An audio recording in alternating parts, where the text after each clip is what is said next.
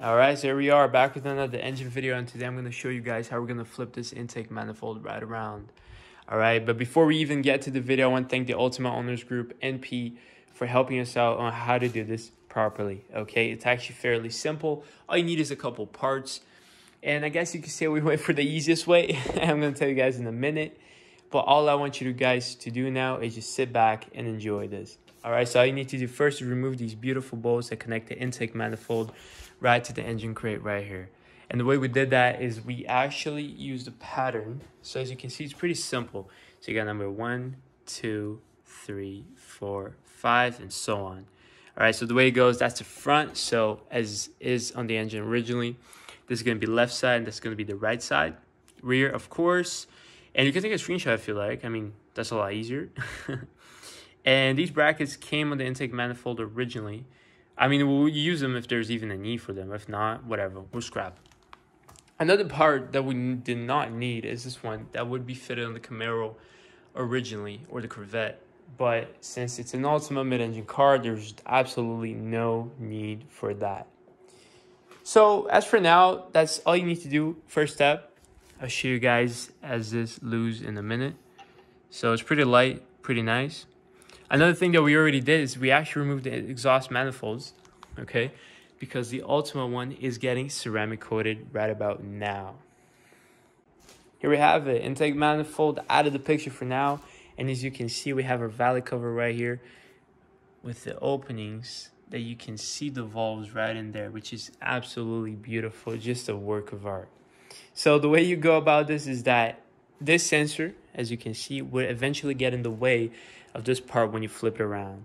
So we need to do what you could do is you could either cut that up, adjust it up. If you have more experience, that is no problem at all.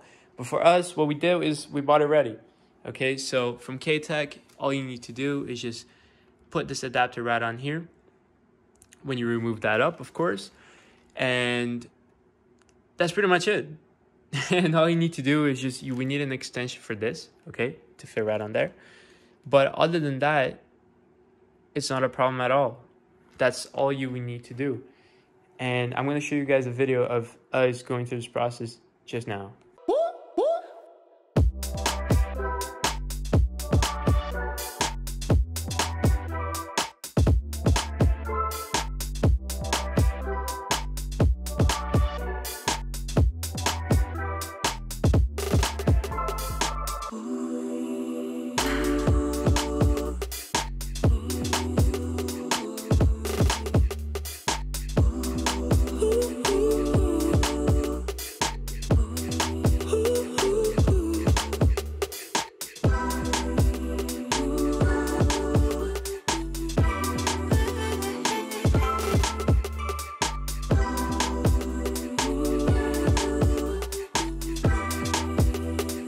Uno, dos, tres, cuatro.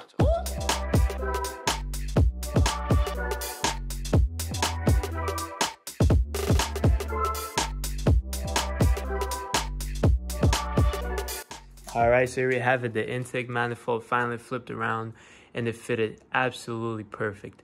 This Katech Valley cover was absolutely a work of art. And I will post the torque settings right in the description down below. That helped us a lot. At first, we had to ask around. We asked Pete, and then he gave us this paper with every single torque that this engine would need. So that saved our lives pretty well. All we used was really a Canadian Tire torque wrench. So that was absolutely perfect. Oh, and we also got the exhaust ceramic coated. Rated to 2,000 degrees. Corrosion protected. This thing is absolutely nuts. We still can't fit it yet. But of course, we got excited, so we're going to put this on, where it should be. And it's just starting to look more like an engine, right? And we can't wait. So I hope this video helped you guys. And till next engine video. Uno, dos, tres, cuatro.